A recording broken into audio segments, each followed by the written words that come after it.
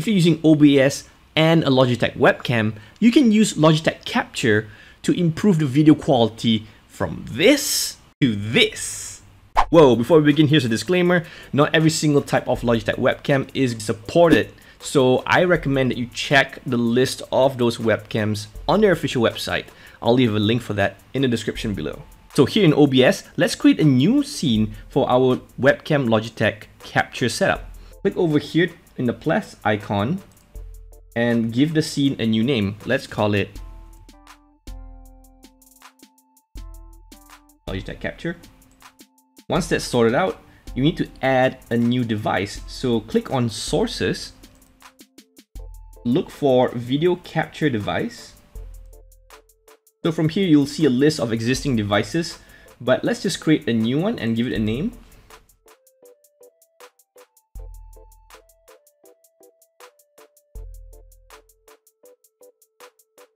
So in this pop-up window, you'll find this device drop-down, and automatically it's detecting the C922 webcam that I have connected.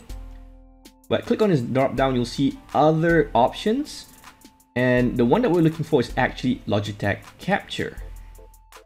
You'll see this icon here because right now Logitech Capture is switched off, but that's okay, we'll deal with that later.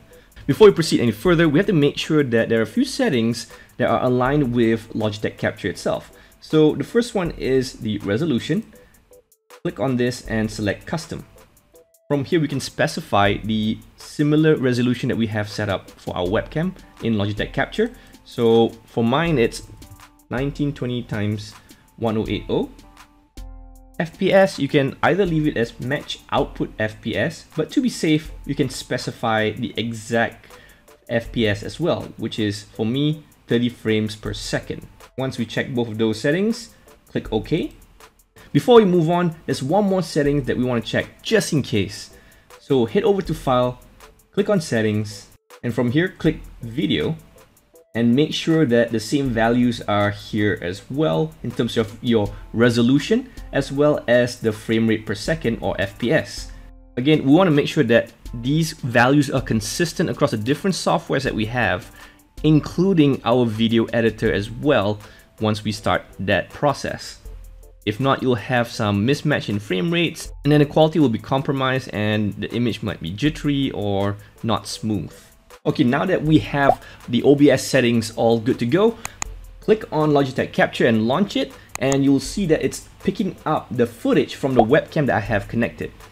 And what's good here is that whatever settings you apply on Logitech Capture will be automatically reflected on this side, which is the OBS footage.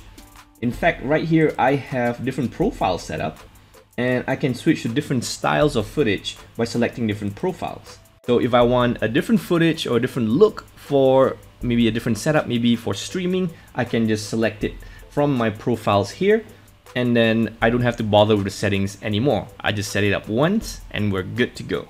Now within Logitech Capture itself, you can see here when you select the first source, which is the webcam, there are a bunch of settings that will influence how the look of the video is. And I recommend that you switch a lot of these things to manual so that you'll have the best performance and control of your webcam settings. Watch this next if you want to learn more about how to unlock the best settings using Logitech Capture. Thanks for watching. Give me a thumbs up if you like this video and share this with others so that they can benefit. I'll see you in the next video. Bye bye.